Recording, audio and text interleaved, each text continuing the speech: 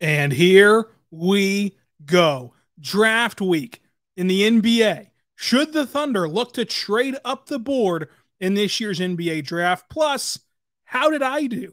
Acting as Sam Presti in the Locked On Mock Draft. We'll talk about all that coming up on today's Locked On Thunder podcast. You are Locked On Thunder, your daily Oklahoma City Thunder podcast. Part of the Locked On Podcast Network, your team every day.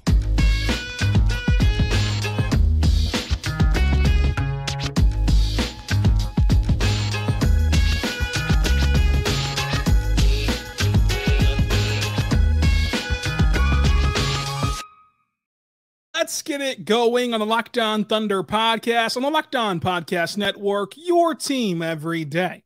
I am your host, Rylan Stiles. You can follow me on Twitter at Rylan_Stiles. Follow the show on Twitter at LOThunderPod. Email the show, LOThunderPod@gmail.com.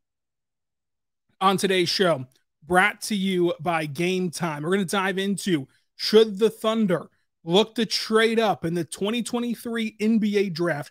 Who should they target if they were to make a move up the draft board? And how did I do in the Locked On Mock Draft that came out last week? And get into all that and more. But first, download the Gametime app, create your account, and use the code LOCKEDONNBA for $20 off your first purchase. Last-minute tickets, lowest prices guaranteed. You everydayers, make sure to make us your first listen every single morning. Every single day, we're here for you talking Thunder basketball. You do not want to miss an episode. We're coming at you a lot this week. Every day we have today's show talking about trading up. Tomorrow's show, we're going to dive into draft week and preview the latest rumors and talk about what to look forward to. On Tuesday, we're going to talk with Derek Parker of Draft Digest to discuss the NBA draft with him. Wednesday, we're going to get down to the nitty-gritty of the best, the worst, the most likely case scenario for the Oklahoma City Thunder come draft night. And Thursday morning, it's the final countdown, the final predictions for what we think will happen in this week.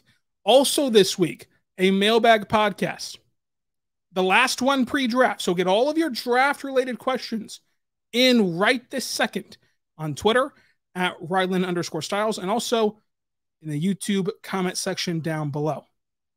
So the ultimate Locked On Mock Draft took place yet again last week. This is my favorite project to be a part of every single year. You should go listen to it right now. It's across all platforms. You can hear from every Locked On NBA host as we make our selections. New this year, if you've listened in the past, this is a new feature this year.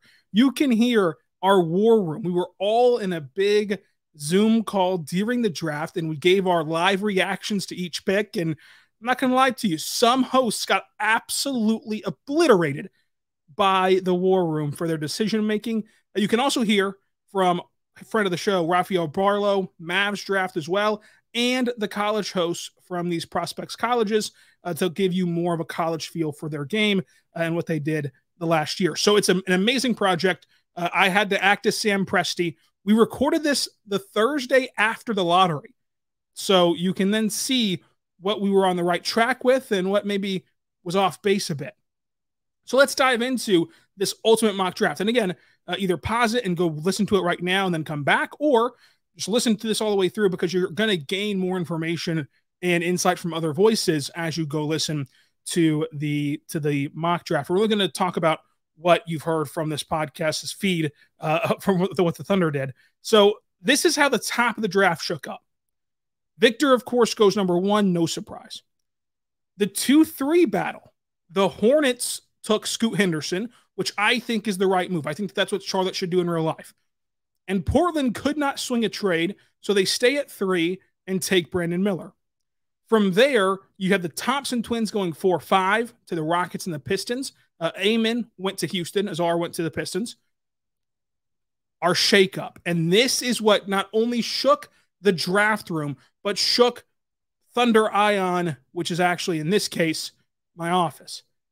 When the Orlando Magic, with the 6th overall pick, selected Gradey Dick, I knew right then and there I would be able to swing a move because when you look at the board, to take Gradey Dick at 6 and have the top 6 names be Victor, Scoot, Miller, as we expect, the Thompson twins and Gradey Dick, there had to be somebody in that range that the Thunder can get up to. And so the draft continues to play out with Jarace Walker at 7 to the Pacers, which seems to be right spot on for the Pacers. And then at 8, the Wizards selected Cam Whitmore. And as soon as Locked On Wizards pulled out the Cam Whitmore name, I knew I had to make a move. I was excited. I was buttering up my boss, David Locke, host of Locked On Jazz and the radio voice for the Utah Jazz. And I said, look, David, I'll give you back your pick in 2024. You have all the flexibility in the world now. You don't have to be bound by these top 10 protections. You get your pick back. I'll give you pick 12, and we get to move up a bit to number 9. And David Locke not only said yes to that trade, not only did he make the move, but in fact, he thought he overwhelmingly won the trade, which I have quorums with. I think that the Thunder won this trade. I actually think it's a win-win for both sides. Like, that's my quorum, is that the Jazz benefit, the Thunder benefit, and it's a perfect match. I don't think that either side overwhelmingly won anything, because when the Thunder, in this case, jumped to number 9, I was able to select for Oklahoma City Taylor Hendricks. I think Taylor Hendricks is one of the perfect fits in Oklahoma City, is one of the perfect players to bring in on draft night if they're able to swing this trade. And so the biggest takeaway from the top of this draft is that while I obviously do not expect Gradey Dick to be selected 6th overall on Thursday, I think it highlights what we see every year, and yet every year we're still surprised by it. Every year there is this surprise jump from a player on draft night that was not on anybody's radar, that we think we've nailed their range, we think we've nailed where they're going to go, what teams they're going to be linked to. But then on draft night, things change, and there's a little boom, a little splatter on the wall of a mess. You can argue that, Josh Giddey was a splash on the wall mess where, like, everyone was saying, well, the Thunder had terrible lottery luck. They're just going to draft Kuminga and move on, and they're going to see if this project can work out. And then on draft night, a guy who was slotted for 10 or 12 range, even 15 as low as there, leaps up to number 6. So there's going to be a surprise, and we don't know what that surprise is. And so it kind of illustrates how perfectly positioned Oklahoma City is for that draft day surprise to benefit them. And in this case, it did. In my opinion, the Thunder got one of their 3 best prospects on their big board. Now you take away, Victor, you take away Scoot, take away Brendan Miller, you take away that group. Of the rest of the board, I think Jarace Walker, Taylor Hendricks, and Gradey Dick are 3 of the best prospects that Oklahoma City could walk away with to fit their team and really complement the score on Thursday night. And because of that shakeup and the way the board failed, you were able to just leap up to number 9 with a deal that made sense for both sides and get this perfect player for Oklahoma City. And so this is why it's one of my favorite projects of the year, because it even though it was recorded well in advance, and I don't think that Orlando, Philip Rossman-Reich would take Gradey Dick at 6 if we did this mock draft today. It just shows that no matter when you do this experiment, even at the Barclays Center in Brooklyn on Thursday, there's going to be something unexpected. And the Thunder are well positioned to capitalize on that unexpectedness. So how would you grade this trade? I did 12 and the Utah Jazz 2024 first-round pick back to Utah, and I got 9 and got Taylor Hendricks. I think that this is an overwhelming win for Oklahoma City, and the Jazz feel the same way, which is perfect. The rest of the draft shook out this way. So I took Taylor Hendricks at 9. Dallas took Anthony Black at 10. The Knicks swung a trade with the Magic. Listen, I love Philip. Love him to death. Terrible mock draft. But it's okay. He's learned. He did a whole podcast explaining the moves and then what he's learned from this draft process, but bad draft. The Knicks went to number 11 and got Jordan Hawkins. At 12, the Utah Jazz with the Thunder's pick that I gave to David. The Jazz selected Kason Wallace. The Raptors selected Kobe Buffkin at number 13. At 14, the Pelicans selected Nick Smith Jr. At 15, the Derek Lively went to the Hawks. And 16, the Jazz got Leonard Miller. Now, I say this because I'm again illustrating here that we just went through the top 16 picks, and there's a lot of names that went past 12 that you would really enjoy with OKC, especially at 25. And again, this was recorded the Thursday after the lottery, so having it at 25 was almost a little bit of foresight on our part at Locked On, was Black Lubale. And so when you look at the surprises that could happen, Black Lubale could leap up. Kobe Buffkin could leap up into the top 12. And that has to push somebody down the ladder, either all the way down to 12, and somebody has to remain that you really like, or down to a more appealing range that you could move up to, 9, 10, 8, whatever. So I think that this Locked On mock draft, you should go listen to it not only for the great insight from our host and also from Rafael Barlow, who you heard on this podcast before, Mavs draft, same thing, but also because it illustrates kind of what happens on draft night and the kind of surprises that can go and how they have ripple effects across the other picks. The other deal I had on the table, we're going to get to, and I want to get your input on this because I honestly did not know if I should pull the trigger on this deal whenever it was presented to me. So I want your thoughts on if you would do this. Plus, we're going to dive into if the Thunder are going to move up from 12, who should they go after if they move up from 12? Who would be worth it, and who would you just rather stay put and let the chips fall where they may? We're going to talk about all that coming up. But first, I want to tell you right now, better good friends over at Birddogs, folks. Birddogs, it's incredible. I mean, it truly is incredible. Go there right now.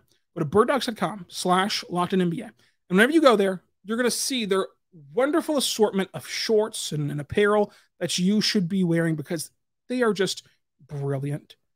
And you also get a free tumbler, Yeti-style tumbler that keeps your drinks warm. I drink my coffee out of it every single morning. It's brilliant. So you can get that by going to birddogs.com/LockedOn, enter the code LockedOnNBA, and you'll get a free Yeti tumbler with your order whenever you go to birddogs.com/LockedOnNBA. They have these brilliant shorts that are versatile. I call them the Thunder of shorts because not only are they great quality, but they're versatile. You can wear them to a business meeting. You can leave said business meeting, go out to the basketball court and play basketball because they're so stretchy and flexible, but also look extremely presentable. So check it out today by going to birddogs.com/LockedOnNBA. We're back on the Locked On Thunder podcast, on the Locked On Podcast Network, your team every day. I'm your host, Rylan Stiles. You can follow me on Twitter at Rylan_Stiles. Follow the show on Twitter at LOThunderPod. Email the show, LOThunderPod@gmail.com. On today's show, we're diving into the NBA draft with our Locked On mock draft review and also who the Thunder should target as they trade up the draft board. You can also text the show, 405-963-3686. You can get access to Q&As, intel, everything out there on subtext by signing up today at the Locked On Thunder subtext, 405-963-3686. Check that out as well. So let's continue diving in here now to the mock draft and then who to trade up for. So the other deal I had on the table, besides this deal with Utah, and look, whenever Gradey Dick went at 6, my sights immediately set to Utah because I knew that one of the bigs, Walker or Hendricks, had to fall there. The other deal on the table was with Dallas, and this was actually contingent upon Gradey Dick being on the board because I didn't think that the other two had a chance to get to 10. Dallas would send pick 10 for 12 into 2024 first-round pick.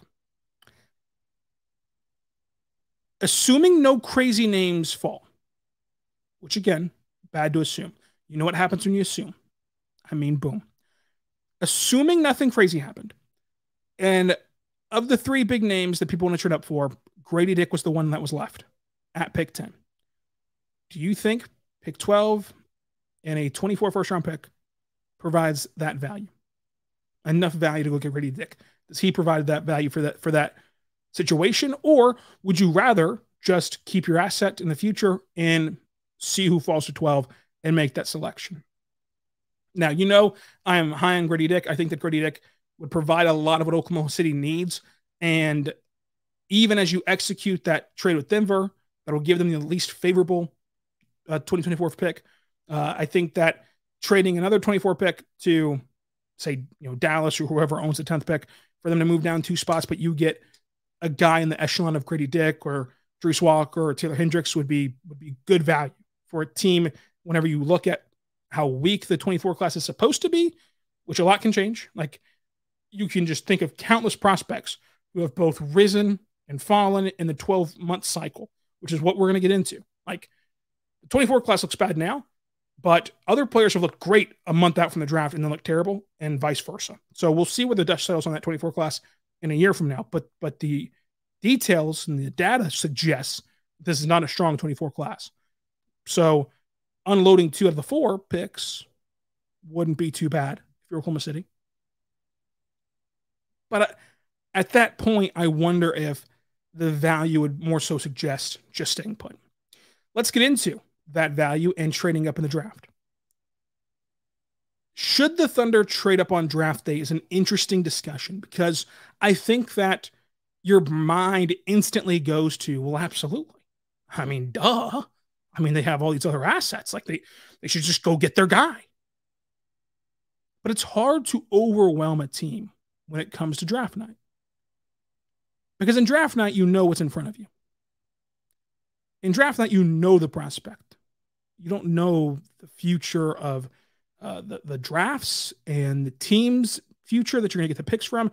So it's harder to overwhelm a team on draft night whenever they think that they've got their guy and they've circled their guy. So to put it simply, let's just look at a few examples of draft day trades. Luka and Trae Young. The Hawks wanted Trae Young. They wanted him, but they knew they were too high to take him. The Mavericks desperately the whole time wanted Luka. And so the Hawks get their guy. Dallas gets their guy. You throw in an extra first-round pick. On the flip side, it's been well documented. The Thunder wanted Evan Mobley and tried their hardest to issue a Godfather package to move up from 6 to 3 to get Evan Mobley. That's been well documented. Woj even said it last week. But the Thunder could not give Cleveland their guy. So this Godfather package of all these picks, and think back to how many the Thunder had in that 21 draft. This Godfather offer for all these picks does not matter if you cannot give them their guy. And you also have cases like last year where the Thunder gave up 3 future first-round picks for pick 11 and got Ousmane Dieng. But the Thunder aren't trying to trade for a mid to late lottery pick. To move up from 12, you're having to move up to the higher, better lottery spots.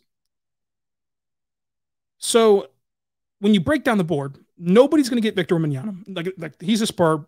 They should even televise the first pick. He's a Spur. Like, just start the draft. Adam comes out, gives his whole spiel. Spurs select Victor, and then you move on. Put the Hornets on the clock.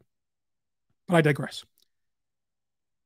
Because of what we just mentioned with the Evan Mobley thing, I do not think that the Thunder could realistically get to Henderson and Miller, because in my opinion, they're only going to be willing to offer future first-round picks. They're not going to be willing to offer pieces of this core for the second or third pick. So take those 3 guys off the table immediately. That leaves 4 to 12 in that range. Does OKC, offering Houston all their old stuff back, does that really move the needle for the Rockets in terms of the severe drop-off of, prospect tier that they're going to get? You put all these prospects in a tier. A drop-off from 4 to where you're going to get pick 12, that's pretty significant. And with just simply getting your own stuff back for a team that has already kind of brought back their asset barn, kind of loaded it back up with assets from that James Harden trade, does that really move the needle? So I'd say let's take Houston off the table as well. Then you get down to Detroit at 5. You can talk yourself into Detroit wanting more assets, but again, the tier drop-off I think would just be too rich. Orlando is interesting, but I don't think that they want to pick at 11 and 12 versus picking at 6 and 12 for the sake of future assets. Indiana, same thing. Interesting. I could see it happen, but I don't feel comfortable saying it'll happen. It's hard to find the pathway for that to happen. I think that the sweet spot is 8 to 10.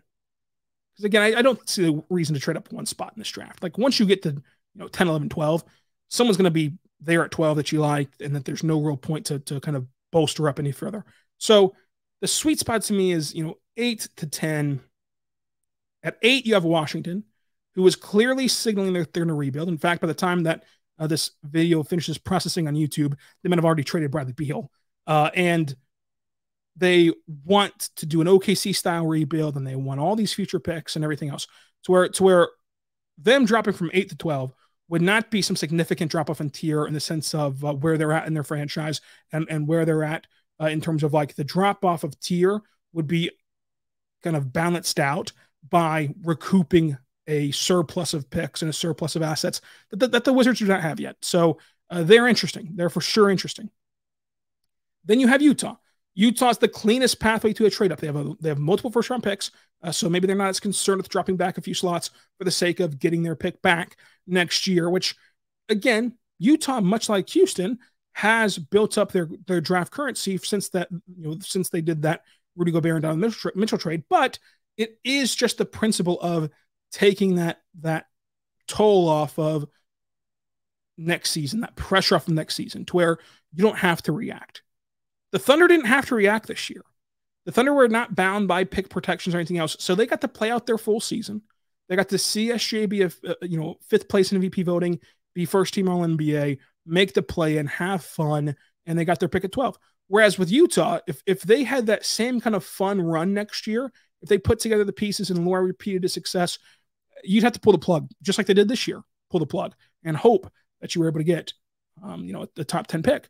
And if they were even a game more competitive, they would be in danger of losing their pick because they'd be in Dallas' slot where Dallas could have gotten jumped and pushed back down out to the top 10. So I just don't think that people kind of realize necessarily outside of OKC and Utah how beneficial that trade swap would be for OKC. So that's why I think that 9 is the sweet spot. At 10, at 10, Dallas wants to trade that pick. They've kind of left no smoke around that, I should say, or like they've left no kind of secret about wanting to trade down. They're just wanting to trade out of the 10th overall pick and get a veteran. But if they're stuck at 10 and they have to pick somebody, for a team that is depleted of assets, would you rather drop down 2 spots, build back up your asset farm, and then take your prospect there? That could work to me. So that's what you're looking at when it comes to trading up. But who are you looking to trade for in this case? Like if you're looking to trade up, who would it be for? And in my opinion, the number one, like the 1-1 of who you should look to trade for on draft night, on Thursday, is Jarace Walker. He is amazing defensively, and it will translate to the NBA. He has true defense and offense transition potential, position versatility, really good score at the rim, as a cutter, as a roller, as a dunker spot guy that you can just dump the ball off to. Amazing athlete. And I do buy into a shooting upside. So that's why I have Walker ahead of Taylor Hendricks, who I think would equally, as I obviously did in the mock draft, be a wonderful option for Oklahoma City to trade up for. And I'll tell you why coming up. But first, I want to say right now, our good friends over at Gametime, folks. Gametime is incredible. Check it out today by using code LOCKEDONNBA. When you do, you're going to get $20 off of your first purchase. They have last-minute tickets, lowest prices guaranteed, comedy clubs, music, sporting events, everything you can want. Theater. They have everything you could want at Gametime. Go to Gametime right now. Code LOCKEDONNBA for $20 off your first purchase. Check it out today at Gametime with the app or Gametime.com. LOCKEDONNBA is the code for $20 off your first purchase. For the last-minute prices guaranteed. Last-minute tickets, lowest prices guaranteed. You get a view from your seat, which is awesome. You get event cancellation protection, which is awesome. Job loss protection, which is incredible. Check it out today. Gametime, Locked In NBA, $20 off. We're back on the Locked On Thunder podcast, on the Locked On Podcast Network, your team every day for you everydayers. A lot of great stuff. Monday is our final Mailbag Monday before the NBA draft. So get all of your pre-NBA draft questions on YouTube and on Twitter at Rylan_Stiles. And then Tuesday, we'll talk with Derek Parker of Draft Digest, which is going to be a lot of fun. Wednesday, we'll preview the latest scuttlebutt around the NBA draft. Thursday, the best, worst, and most likely case scenarios for the Thunder heading into the draft. And on Friday, we're going to recap the draft. Saturday, we're going to recap the rookie press conference. Monday, we'll do winners and losers from the NBA draft. And then Tuesday, we're talking about how the draft picks fit. Wednesday, we'll talk in Summer League roster and everything else. It's going to be a lot of fun. Stay tuned. Locked On Thunder, anywhere you get your podcast from, including on YouTube. And guess what, folks? Wednesday's pod also is going to include my big board, so you know where I have every prospect ahead of the NBA draft. So it'll be a lot of fun this week. Continuing on, who to trade up for? Walker is my 1-1. Taylor Hendricks would be my 1B. Great on-ball defender, great versatility, 39% from three, rim protecting threat, going to take a charge, going to dive for a loose ball, going to do everything that you love to see. Pick and roll threat as a shooter and a finisher, incredible athlete, and the lineups that you could put out here. This is why I love his fit. You can roll out there SGA, Josh Giddey, Jalen Williams, Taylor Hendricks, Chet Holmgren have the best young core in the NBA. In different moments of the game against different matchups of the NBA, you can roll out there SGA, Dort, J-Dub, Hendricks, and Chet and just dominate defensively, smother teams defensively. You can play small like the Thunder like to do with him at the 5 in that second unit. You can just do everything with Taylor Hendricks. He not only helps you as a top-end talent, but he helps you elongate your depth by the different lineups and combinations you can work through to get your patchwork through a 48-minute game. So I really like what Taylor Hendricks can provide. Number 2, or 3 if you're keeping track at home, but who's counting really? Gradey Dick. Hey, if you listen to the draft profiles like you should have, you know that I think Gradey Dick is the Bee Gees of this draft. More than a shooter to me. And not only is he an elite shooter, an elite relocator, a play finisher, but I think he's good enough defensively off ball to where you can hide him within this team construct, which is very strong in Oklahoma City. An elite catch and shoot option on the drive and kick from Shea. He's a really nice playmaker. Like, he keeps the offense moving in rhythm, and he's able to work in transition. He's able to out-scrap you as well, as much as that is a cliche. This team, we have seen what adding even a millimeter of shooting does. Let's get some inches of shooting. Let's get some feet worth of shooting and draft Gradey Dick. So I think that would be a great option for OKC to trade up for. Azar Thompson. It's interesting because I think he has such a wide range on draft night. I think that he can go anywhere in the draft, in the lottery. But I like his play finishing ability at the rim. I think that he can do more with the ball in his hands than he's gotten to show to this point in his career because, he's playing with Amon all the time. Does he have more shooting upside than Amon? I think you can argue that. I think he's a really good defender. So, as a play finishing defender that has playmaking chops, I think that he's interesting if you want to trade up for him. Cam Whitmore is one of my personal favorite prospects. I love Cam Whitmore. I think that it might not be the right blend in OKC, but the high school stuff is elite from Cam Whitmore. It was a nasty, messy situation at Nova that I think he's getting overly penalized for because he has such positional and defensive versatility. He's such a high-level athlete, high-level defender, great cutter, just great rim finisher in general. Shot 34% from 3 in college, but he has upside at shooting the ball, I think. And he's not an elite playmaker, but I also don't think he's a terrible one that he kind of looked like in college. I think he's more so closer to a good playmaker than he is a terrible one. And so with Cam Whitmore, he doesn't fit your mold, but at some point the mold is going to change, right? Like, at some point you're going to have enough of these, hyperactive playmakers, and you need someone to finish the play for them. And maybe the draft is now to get that. Maybe the draft is next year or in 2 years or in 5 years, whenever. But at some point, the mold will change. And I don't think it'll be on Thursday, but at some point it will. And so if it does change Thursday, Cam Whitmore's a great option to me. Then you have Anthony Black. And if you listen to his draft profile, I like Anthony Black a lot, but I don't know if it's an OKC. But I love his playmaking ability, the way that he can lead an offense, lead the pick and roll charge, and can really help carry the load. Like, he would be awesome in OKC because you would have him in your second unit, and that would take the load and pressure off of needing to stagger SGA and Giddey all the time. And he can really help you bring depth and help you kind of keep those guys fresh throughout an 82-game season. And I think that he can be one of the best perimeter defenders in the league, in the class, for this draft class. And I think that as a willing shooter and as a guy who has seen some mechanical tweaks already, you put him with Chip England and he has some shooting potential as well. Not going to be a 40% three-point shooter, but also I don't think he'll be a below average three-point shooter for long. I think he'll be like kind of on that Josh Giddey sweet spot track with some really good defense and athleticism. So really good player for Anthony Black. So we've talked about who to trade up for, and some of your favorite names might not have been on that list. Here's why. Somebody has to fall to OKC. We've talked about the three guys who are untouchable. We've talked about trading up for Walker, Hendricks, Gradey Dick, Azar Thompson, Cam Whitmore, Anthony Black. But you still have Leonard Miller, who I'm a Leonard Miller stan. You still have Blake Coulibaly, who is so fun and I think can be really good for OKC. Kason Wallace is good. Jordan Hawkins is an incredible shooter. Kobe Buffkin's a great option. Like, everyone's not going to be gone.